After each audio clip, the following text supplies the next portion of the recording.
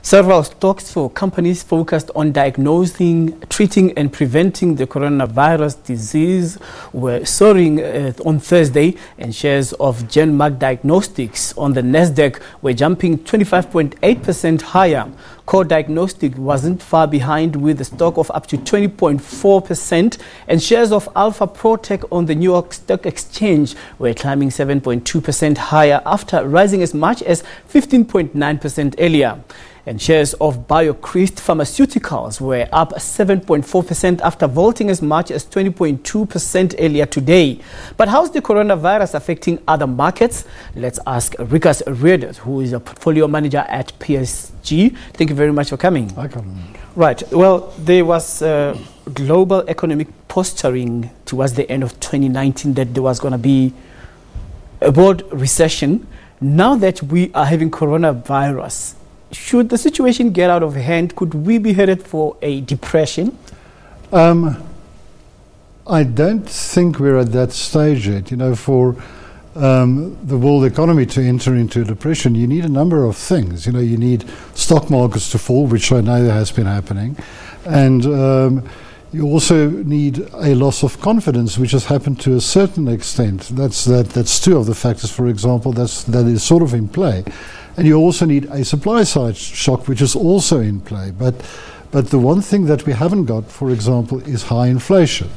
The loss of confidence depends on how long the setback as a result of the virus is going to carry on. And that confidence is not because you're afraid somebody's not going to pay you if you've bought something or anything like that. This is a supply side problem where there's literally a hold up as far as production is concerned, or the sourcing of materials to produce something is concerned. So we're not quite at that point where everybody is so negative that they just want to, you know, they are so convinced that prices are going to go lower as the global economy slows down, that they just want to sell as much as possible and basically flood the market, and as a result of that, slow down global growth even further. Right. So we were talking about shares in the pharmaceuticals soaring at this stage. Is this where the market could be heading? More so that we have seen disinvestment in other shares and the equities, and you know, the direction towards the safe haven being gold, which has spiraled, surged higher. Are the pharmaceuticals an area to go to? I think a lot of the pharmaceutical companies that are catching the spotlight at the moment are those that are very specialized in research and development of things like vaccines. Your other major pharmaceutical companies do have a problem because the material that they use to actually make medicine, the supply of that is at the moment being throttled. A lot of stuff is being made in China and also out of India. And for example, India has started, shall we say, stockpiling or actually stopping the export of simple things like aspirin, for example, and between India and China, a lot of your big pharmaceutical companies, including, for example, Aspen in South Africa or something like Adcock Ingram, need that material to manufacture locally. So it's not as if the whole sector is in a positive trend. It's very localized, or it's very narrow, or it's a very narrow focus. Right. So when we look at productivity worldwide, starting with China, the automotive industry could be hit quite hard. Yes, I think their production for the second week in a row was down something like 90%. So at the moment, it's difficult to manufacture something in a factory if your worker can't get there. If you understand what I mean, and if your shipping has a problem as well, because people are afraid to actually get into contact with people that are importing and exporting. So in the short term, yes, there is a problem with that. The question is obviously how long this virus is going to last. Now, when you look at people staying indoors, being afraid to go out because they may catch the virus, there wouldn't be so many walk-ins at shopping malls and people would be preferring to do online shopping. Do you see a surge in as far as that is concerned as well? I would, in the short term, I would imagine so. But I think, if that happens, it's got a interesting side effect. It is introducing people to online shopping that would never have considered it. And not only shopping, for example. I was thinking of things like online gaming. In other words, if you are secluded in your house, all of a sudden you are possibly going to do something that you've never done, whether it be online gaming, shopping. In other words, using the internet to do things that you would normally have done by climbing into a car or into a bus or walking somewhere and doing it. So, apart from the short-term benefit, all of a sudden you've got a market of people that are doing things online that they would never have done before. Now, when you look at the airline industry, there could be a massive decline in bookings because people are now afraid to travel. Yes, I think, as the program said, about 113 billion estimate right now. 2 weeks ago it was half that. So the airline industry is going to have a problem in the short term.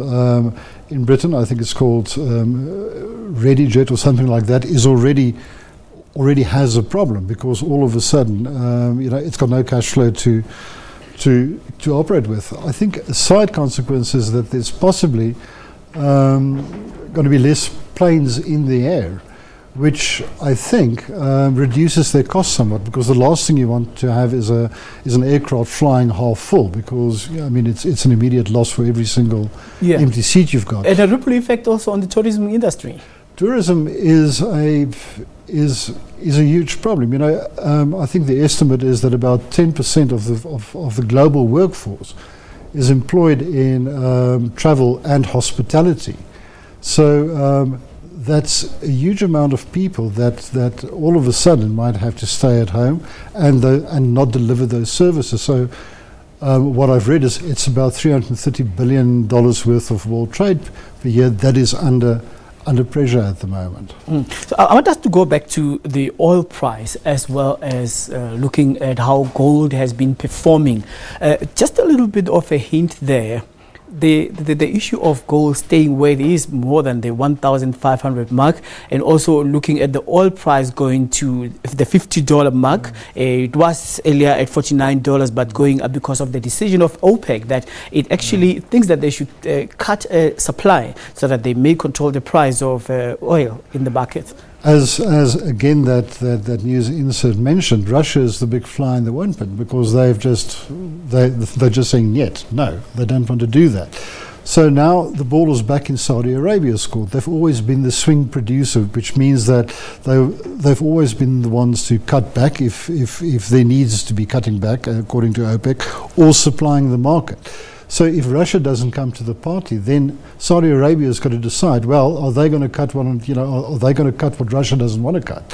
And at some point Saudi Arabia might say, well, because we're cutting to get a higher price, we might as well just pump as much as possible at a lower price. So although OPEC Plus has made that agreement, it really depends on whether Russia comes to the party at all. Right. Then, one cannot forget that earlier this week we had GDP numbers out, and it was not good news at all because they came on the downside. Yes, far worse than expected. And I don't, we had business confidence numbers yesterday, which was looking quite good. But heaven knows what it's going to look like a month, 2 months from now, directly as a result of this virus outbreak. So we are having a double whammy. We weren't looking good before this outbreak, and it is going to have an effect on numbers going forward. So the technical recession we are in other words, 2 months worth of negative growth, might turn into a longer period of that. But I still think that this whole virus thing depends on 3 factors: how global it's going to be, how long it's going to last, and how deadly it's going to be. Now we already know that it is global. We don't know how long it's going to last. If it's 3 or 4 months, then markets can look through that period. If it becomes deadlier than it is at the moment, then that's a different ball game. But let's assume that everything is positive and it's contained or at least managed sort of for 4 months.